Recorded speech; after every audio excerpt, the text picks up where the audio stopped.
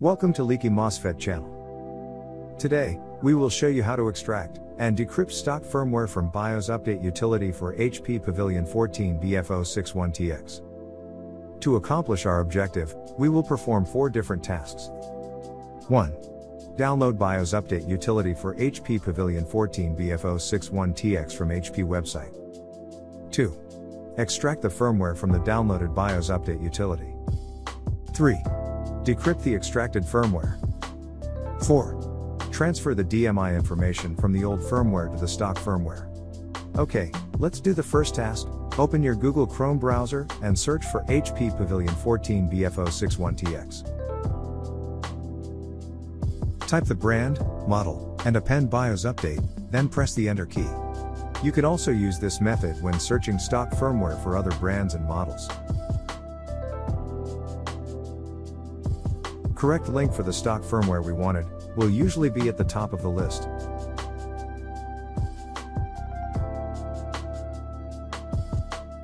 Click the first link, wait for it to load the website, then collapse the BIOS category and click the download link.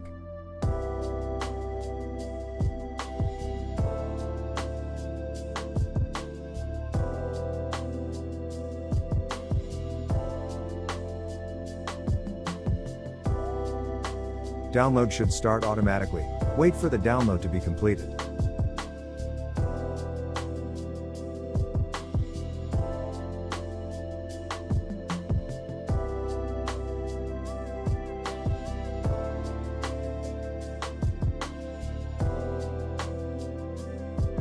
Finally, download is completed.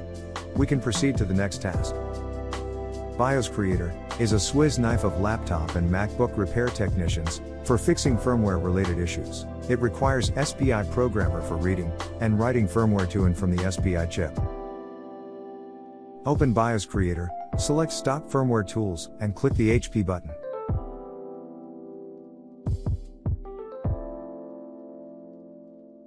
A window will pop up. This allows you to drag and drop the file we downloaded earlier. Now, drag the file sp111724.exe to the window. You will notice that the Extract button becomes enabled. Click the Extract button. A new file will become available at the same folder location. This is the extracted file. Drag this extracted file and click the Extract button again. This time, you will see 2 bin files. This is our firmware, however, encrypted. Okay. In task number 3, we'll decrypt the files. For the last time, drag these encrypted files to decrypt them. This time, the Decrypt button is enabled. Click it. You can also drag the 2 files simultaneously. BiosCreator will sequentially process them for decryption. Decrypted files does not contain serial number of unique identification of the laptop. If you attempt to flash this stock firmware, the laptop will generate error message during bootup. We'll have to copy the DMI information from the backup firmware to make the error go away. Now, on to the last step, that is, copying DMI information. Close the dialog. If it is open, then navigate to Standard Tools, then click HP DMI Info button.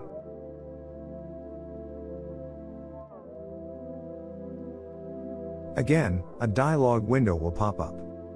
This dialog window allows you to drag and drop firmware files. Drag the old firmware file to the backup firmware source control. Pay attention to the bit number. You need this information to identify the decrypted firmware that matches with your old firmware. Then drag the stock firmware whose file name is equivalent to the bit number.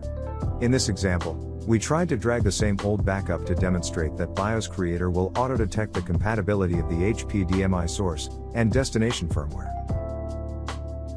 We also tried to drag an encrypted firmware file as destination.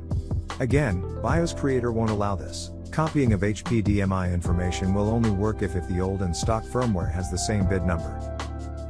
Let's try again. Oops, I clicked the wrong button. Sorry.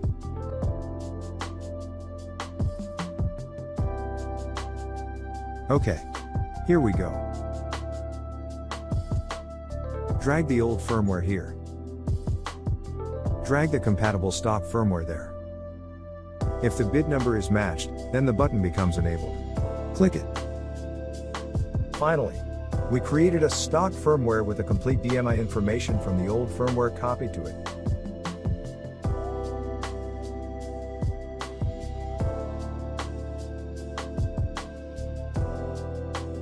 Let's summarize what we've done. 1.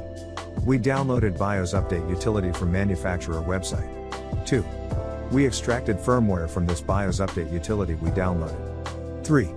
We decrypted the extracted firmware. 4. We transferred the DMI information from the backup firmware to the stock firmware we created. And that's it. Task completed, all technical stuff and complexities performed for us by BiosCreator. Download your copy of BiosCreator now.